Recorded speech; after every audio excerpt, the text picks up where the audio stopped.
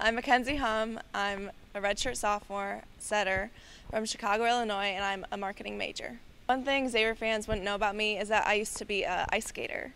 Alexis Newsom has the best after-point celebration. She just goes crazy and she's really loud.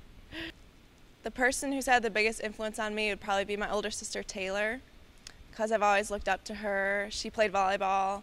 She's really successful academically, and she's always just set a good example for me growing up. It's not really a superstition, but I never wear, on the socks it'll say right and left, and I can't have the socks, like if it's a right sock, I can't have it on my right foot, so I just switch them. If that makes sense. So I just mismatch my socks. My favorite emoji is the poop head emoji, because it's random and it always makes things a little awkward. I'll just throw it in there after I say something, and people usually are like, why'd you put that? But I think it's funny.